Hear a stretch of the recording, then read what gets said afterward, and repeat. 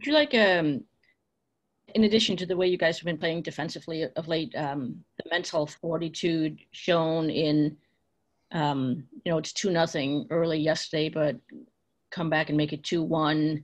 The responses, even when the opponent takes the lead, that there seems to be, okay, just keep at it. Don't collapse like we saw at times last year. Yeah, I think we've done a good job overall with that. I think there's a number of factors that play into that. One is getting a big save to kind of keep you in it at times, and two is timely scoring. We obviously had a timely goal at the end of the first last night, which I think helps keep you afloat. But I just think part of that too is we're playing better hockey. So when you're down 2-0 and you give up the third goal, it gets way harder.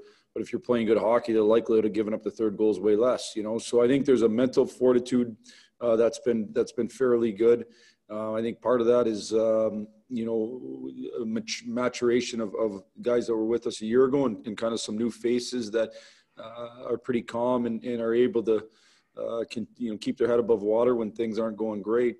So I think even answering the bell against Nashville after a really tough loss in the first game, where you lose in the last minute, I think that showed a lot about what our guys are about. And, we keep coming to the rink and working hard and trying to get better here. I was going to follow up with that with the new faces, because I think it was maybe the first game in Nashville where Stahl scored right after they had scored in the final minute of one of the periods. And last night it was Vladislav scoring to make it 2-1 at the end of the first. That those are new faces, that they don't have the baggage from last season, that's kind of what they can help provide. They don't have the mentality of, oh no, what's going to.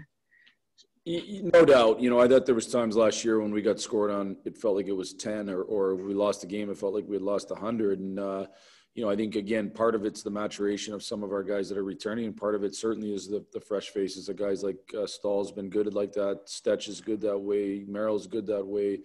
Vladdy, they just don't, they're not rattled by what really is just the normal course of a season and normal course of games. And so, I think we recognized last night that we were playing good hockey when we were down 2-0. We came out and played very good in the first, and we were down 2-0. That's the way it goes some nights, but you got to stay with it. And I thought our guys did a good job of it. Anything on Tyler? Did not skate today. So, every day that he doesn't skate, I mean, he's been back and forth to skating and not skating. So no timeline specific, except that he's not any closer today. Thank you. Next up, Ansar Khan, I'm live. Yeah, Jeff, with a couple of exceptions, notably the games in Chicago and Dallas, have you found the team has played better on the just the second game of these back-to-backs? I know the last three series you played well. The first game is also, but have you found, whether it's adjustments or just bearing down more, that you've performed better in the second end of those back-to-backs?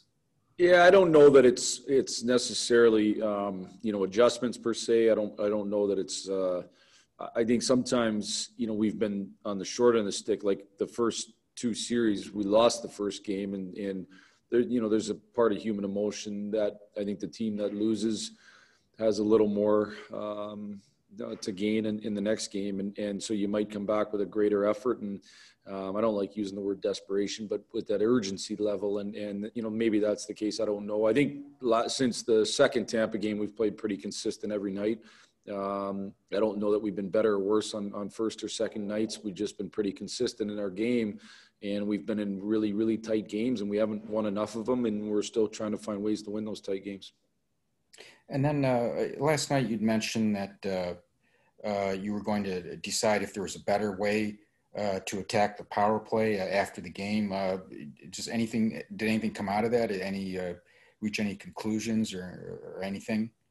We looked at some different units here today, so we'll see what we go with tomorrow. Nothing specific that I'm necessarily going to share. We certainly are looking at every different possibility. What do you look at? You look at schematics. You look at where players are. You look at who's on it. Are they in the right spots? Is there somebody that we're not getting enough out of? All those types of things.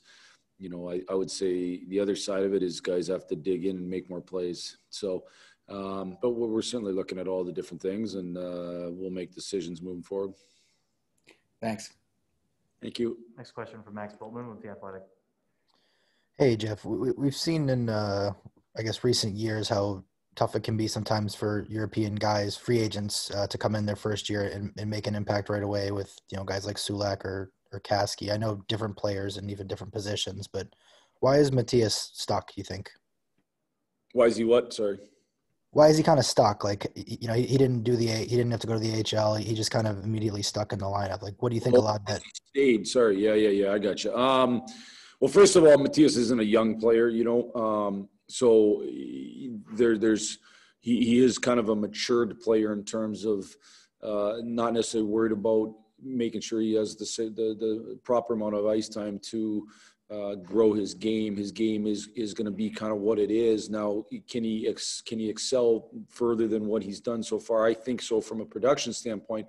Why is he playing? He's playing because I think he goes out and even without production has done a pretty good job of being reliable on a shift-to-shift basis. He wins pucks. He doesn't give up a whole lot of chances. He's created chances. If I look at the year total for us from a chance for, chance against, he's on the plus side by a good margin, not a crazy margin, but a good margin. Doesn't play a ton, but still goes out and is able to win more shifts than he loses. So I think he still has positive impact on the game. At some point, do those chances need to produce points? Yes, they do. But one of the things I think as a coach that you have to do is you have to follow process. And if the process looks good, you got to stick with it, even when others think you shouldn't, because of the fact that you believe the process, you believe in the player, and in time, hopefully he produces. And I believe he will if he continues to play the way he's playing. So to answer the question in total, I'd say he's a mature player. He plays a mature game. And he's been a solid player for us with or without producing points. Thanks. Yep. Next question from Ted Colton with the Detroit News. Hey, Jeff. Are we seeing glimpses here of why you guys got juice? I mean, seems like when the puck's on his stick, there's potential there for something good to happen. Yeah, I think, Juice is a unique player for our team. We don't have a lot of guys like him. We've got some big guys that are, defenders. We've got even little guy in Stetcher that's a defender. Bulldog's more of a defender, and Juice is more of a savvy offensive puck poise guy who moves the puck well. And so, he definitely brings a different dimension to our team. Ultimately, I want him to run a good power play, not just run a power play. And obviously our power play has been bad, but I think he's got the ability to do that. So we'll see. But I do think he's definitely been a positive player for us here, especially as of late.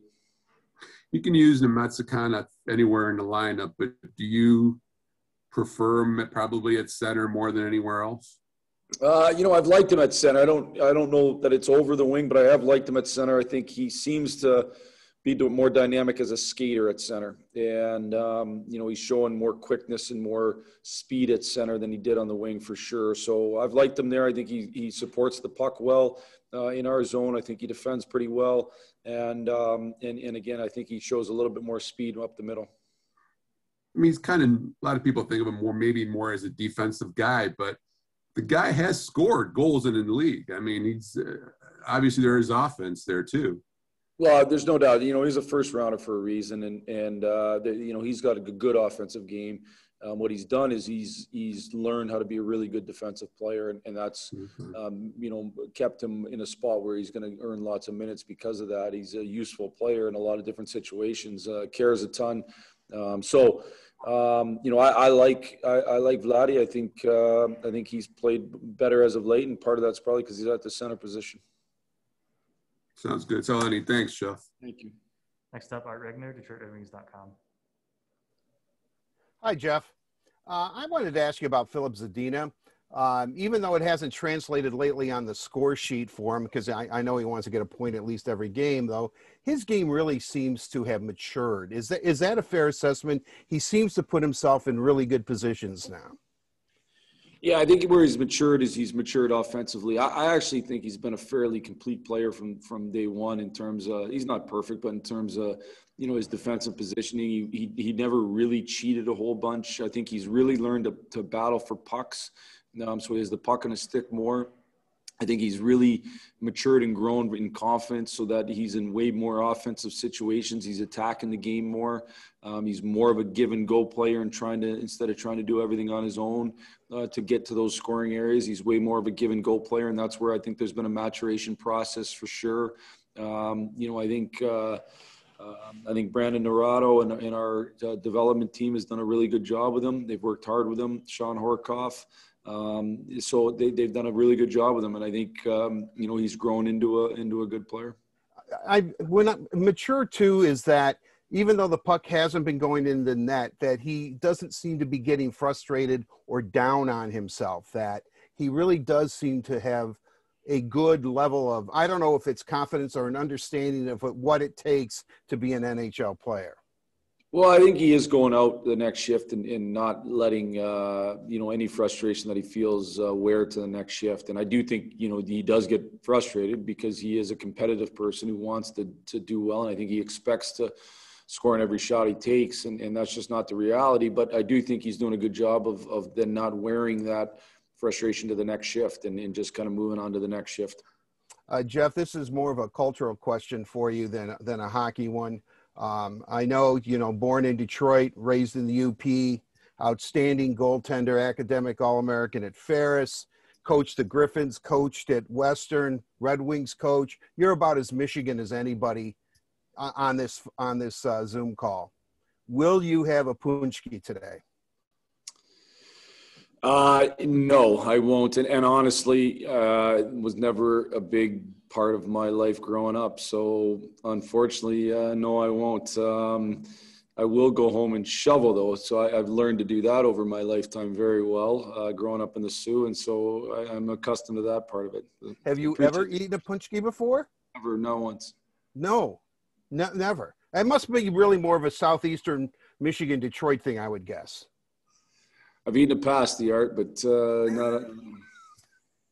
Well, maybe you should stop off at the bakery on the drive home and give it a chance. 2 weeks on the road, I've eaten too much. I don't need that at all. So, all right. Thank you, Jeff. Appreciate it. That's it for us today. Thanks, everyone.